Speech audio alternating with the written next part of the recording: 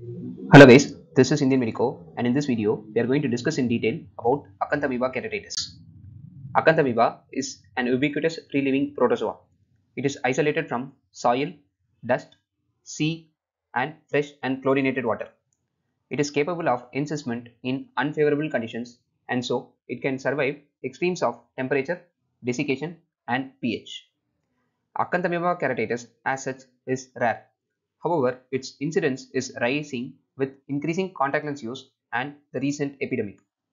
Half the patients require more than 6 months of treatment, and severe vision loss or blindness occurs in 25% of cases of Acanthamoeba keratitis. So, it is a serious form of keratitis. It is largely resistant to normal first-line broad-spectrum antibiotics, and late diagnosis of Acanthamoeba keratitis can lead to irrevocable corneal scarring. Coming to the risk factors for Acanthamoeba keratitis, the main risk factor is contact lens wear, especially extended wear contact lens, poor contact lens hygiene, that is rinsing in tap water or after swimming with contact lens in situ, especially in ponds, hot tubs and swimming pools. The second risk factor is corneal trauma, especially in rural or agricultural settings. Coming to the clinical features of Acanthamoeba keratitis, the symptoms are highly variable. It can range from asymptomatic cases to foreign body sensation, reduced visual acuity, or tearing to severe pain. The pain is often disproportionate to the clinical findings. That is, the clinical findings will be mild, however, the pain will be severe. Acanthamoeba keratitis may occasionally be bilateral. Other clinical features include epithelial ridges, pseudo and true dendrites. So, all dendritic ulcers in contact lens wearers should be assumed to have Acanthamoeba until proven otherwise. This is to avoid misdiagnosis of herpes simplex keratitis. Other clinical features include stromal infiltrates, which may progress circumferentially to form a ring, as you can see in this picture. This is a case of Acanthamoeba keratitis. There can be perineural infiltrates and reduced corneal sensation.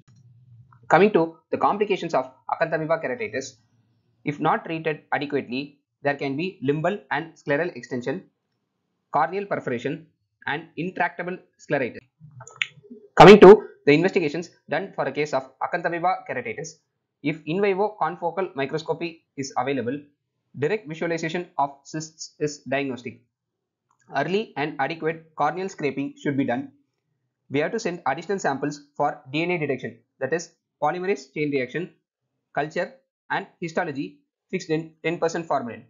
If patient wears contact lens, we have to send the lenses, solutions and cases for culture. The stains used for diagnosing Acanthamoeba are Gram stain, which stains the organisms, Giemsa stain, which stains the organism and cysts, Calcofluor white stain, which stains cysts visualized under UV light. Culture should be done in non-nutrient agar with E. coli overlay at 25 degrees Celsius and 37 degrees Celsius, and growth may require up to 14 days. If strong clinical suspicion but negative investigations, we have to consider corneal biopsy for culture together with light and electron microscopy of acanthamoebal cysts. This picture shows a case of Acanthamoeba keratitis, and this is the double-walled Acanthamoeba cyst. Coming to the treatment of Acanthamoeba keratitis, the initial treatment is to admit the patient and stop contact lens wear.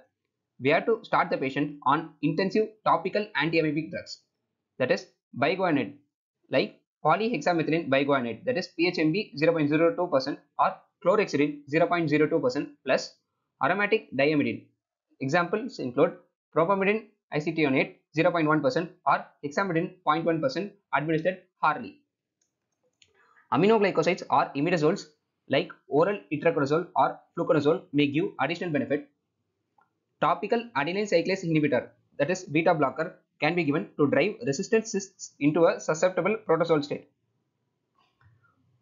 Oral analgesia and cyclopegia should also be given for the pain. Now let us discuss about the maintenance treatment of Acanthamoeba keratitis. We have to taper treatment according to clinical improvement.